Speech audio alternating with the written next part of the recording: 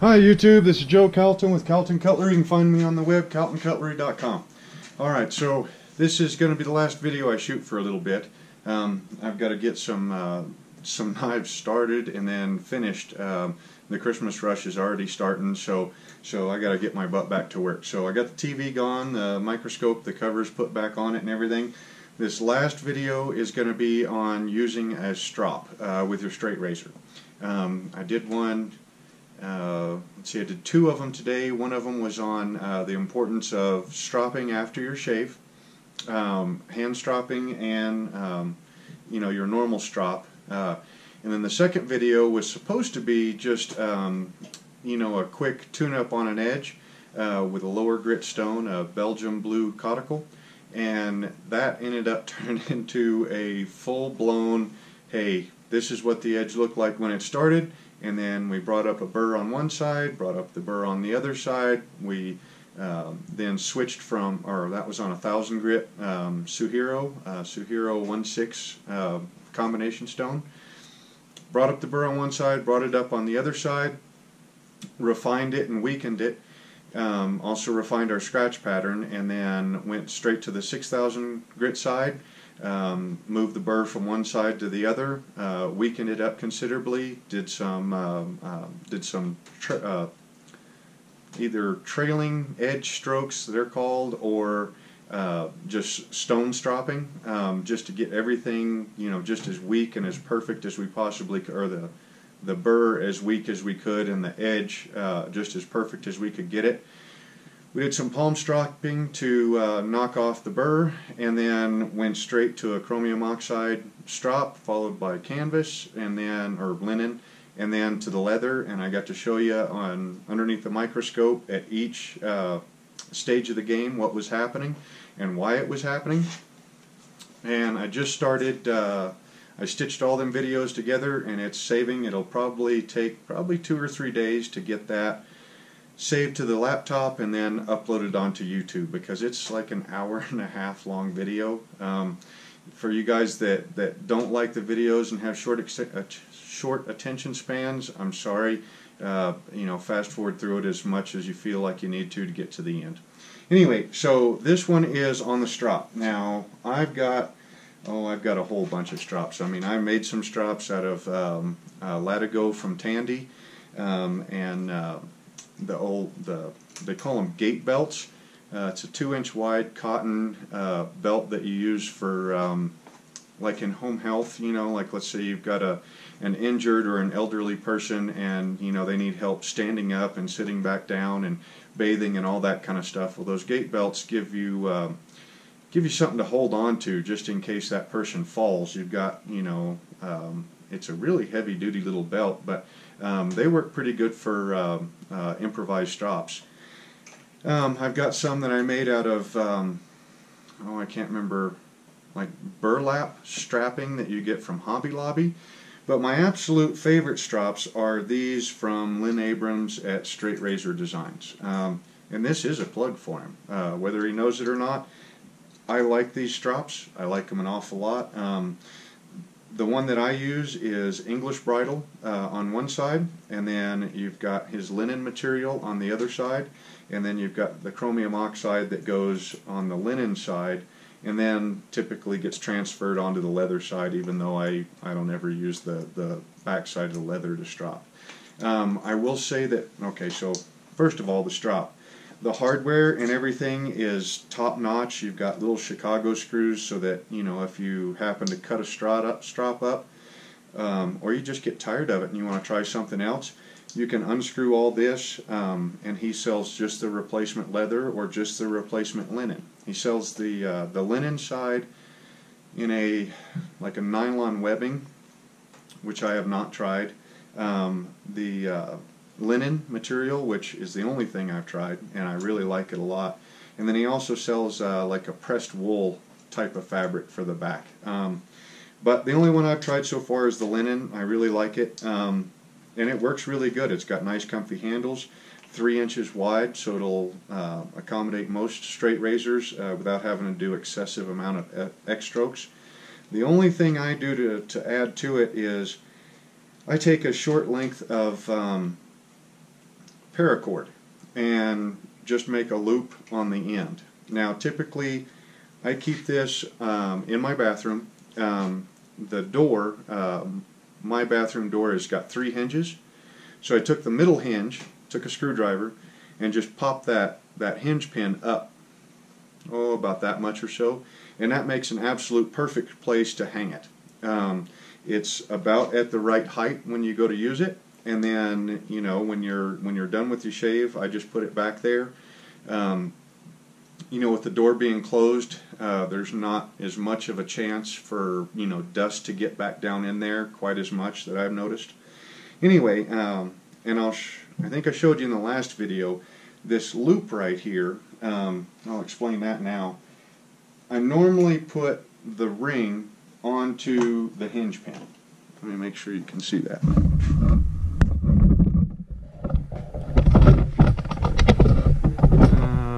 Right about there. So I normally put the steel loop on the hinge pin, that it's hanging off of, and then of course use the strop as normal, right? Well, when you want to use the chromium oxide portion, it's really tough to kind of hold this up out of the way. This will tend to fall over, and then there's you don't get a nice flat surface. So what I do is I take that little piece of paracord and I just do one of these things, and then that hooks onto the hinge pin. In fact, this is how it normally sits on the hinge pin, and then when I go to store it, I just put that up there. Okay, well, this little bit of cord right here, what it does is it allows me to take the leather side, drop it in there, and then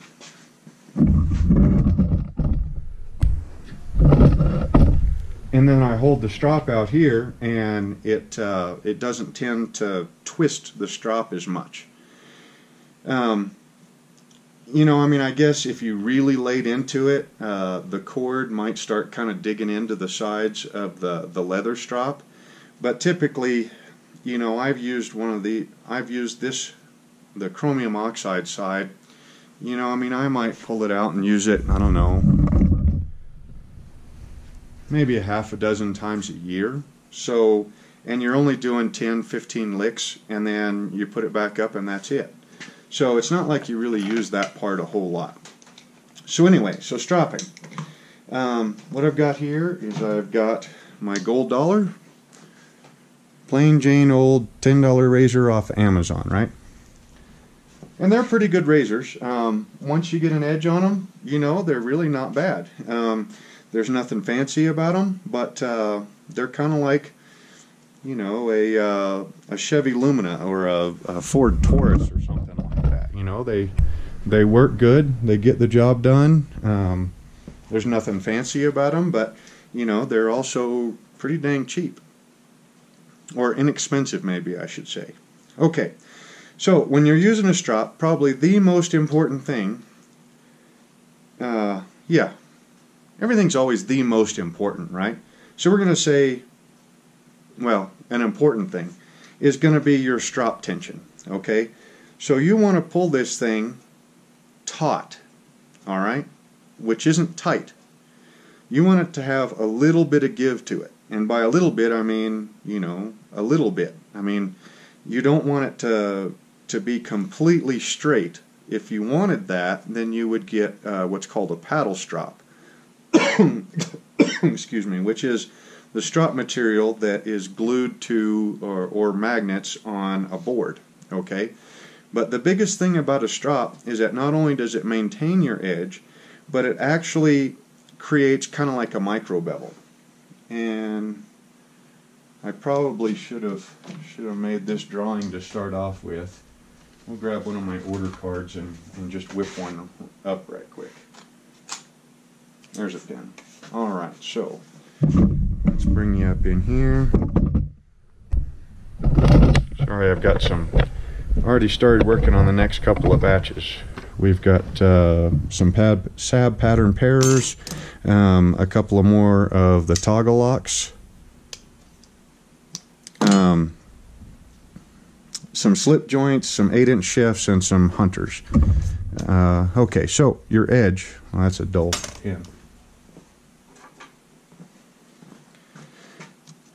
Okay, so your edge on a straight razor is going to look something, well, the cross section of the blade is going to look something like this.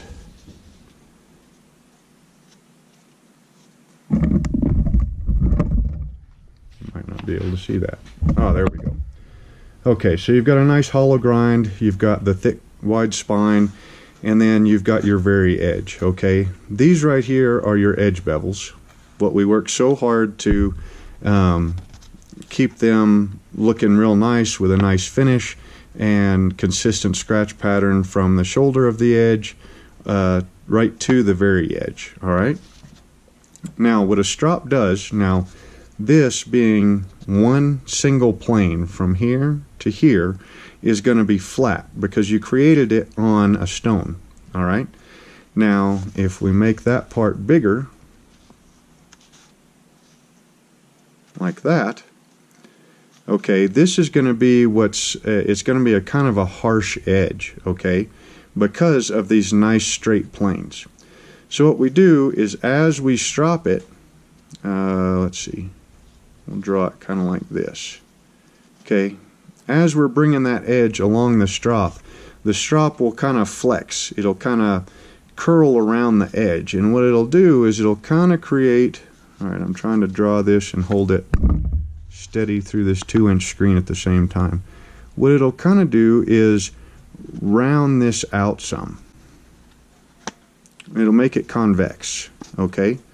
So that you've got a nice little rounded portion here that's actually behind the shaving edge.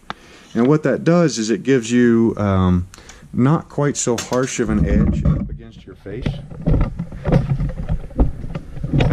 And it makes your shave a little bit more comfortable at the same time that it tunes the edge up in between shaves. So to get that, and what I mean by tension being your probably very important, okay, is as you can see as I put some pressure on this strop, it kind of bends it down some, right? Well, that's what's going to create the rounding off right at the very edge. Now the pressure, the amount of pressure that you, or the amount of tension that you put on the strop isn't as important as being consistent, okay? So if you put, you know, about this amount of pressure here to where the strop deflects a 1/2 inch, 3/4 of an inch, whatever it is, okay, if you strop one day like that, and then the next time you come back and you strop with it, we'll just grab the handle. And the next time you go to strop with it, you do something like this, well then you're changing your final sharpening edge, or your final shaving edge, okay? And then the next time you come back to something, you know, fairly normal, and then the next time you let it really get all wonky, well then this time right here, since it's the bigger angle, is the only time you're ever going to be doing anything. If you strop like this one time, then you have to strop like that the rest of the time, okay? At that same, you know, roughly that same angle. Otherwise, when you come back in here to strop again, you won't actually be contacting the edge, you'll be contacting the edge bevel. Does that make that about as clear as mud? Okay. So, your strop tension is the most important. Now that I'm kind of back in position where I normally strop. Usually I like to kind of pull it taut and then anchor that hand up against my rib cage or my hip, you know, wherever. And then I adjust the tension with my body position, okay, because that way it's just a little bit better form. That way your hand, your wrist, your arm don't get tired out because it's anchored, all right?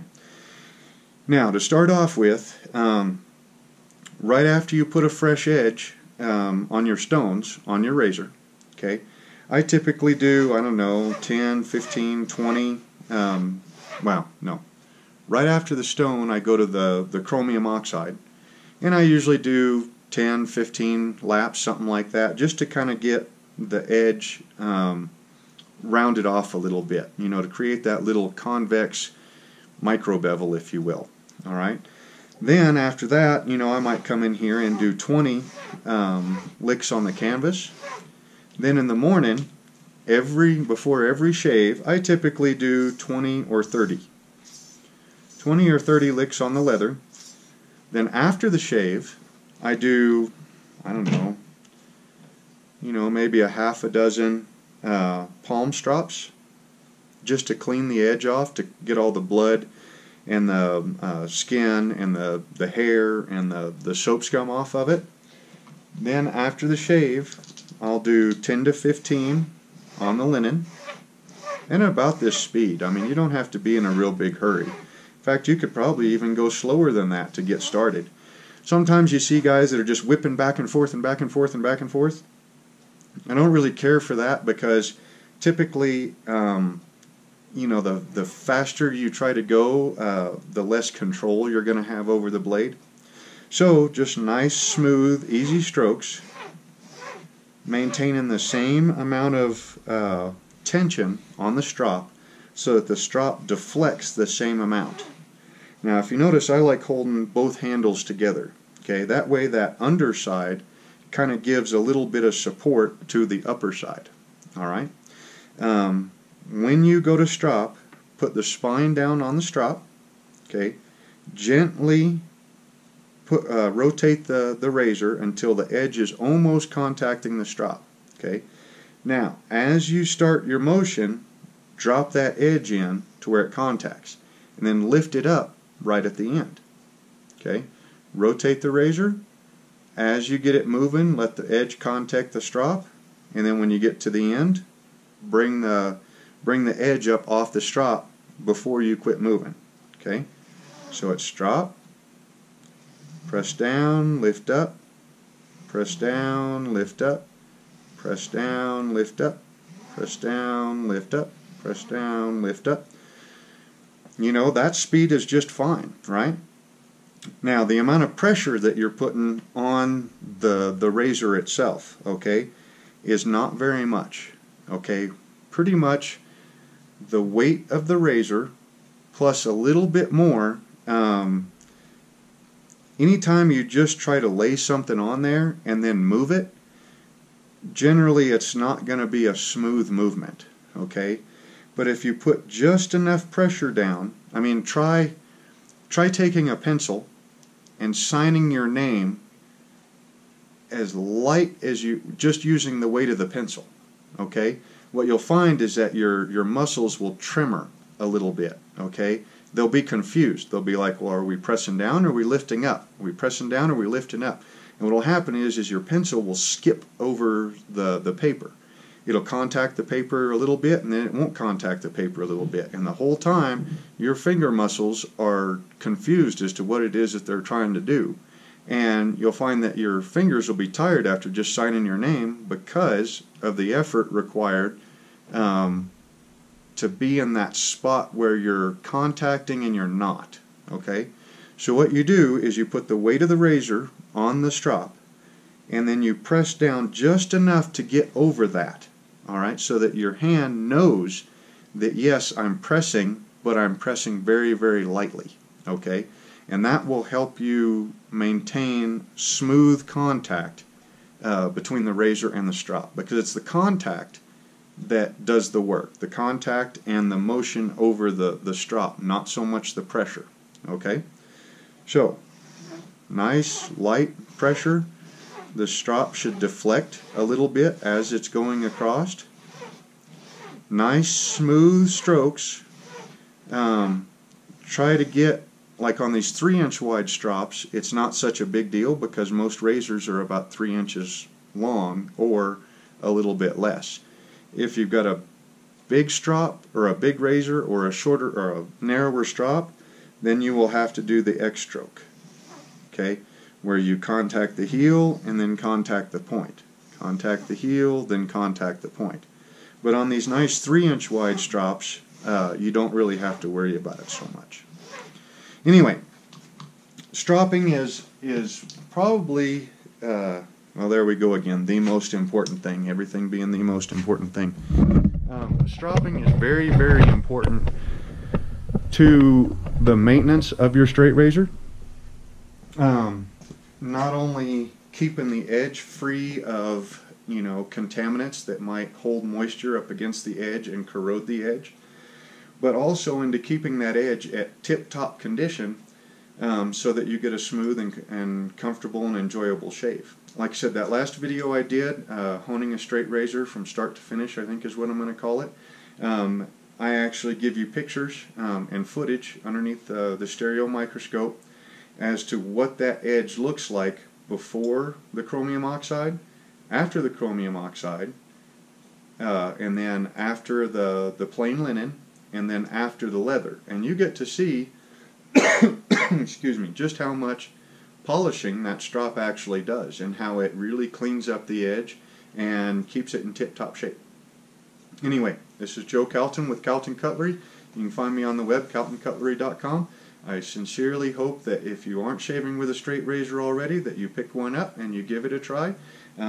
Pick yourself up a nice strop. A nice strop ought to last you a really long time, so you know, spend an extra couple of bucks to get a nice one, or just get the nicest one that you can afford.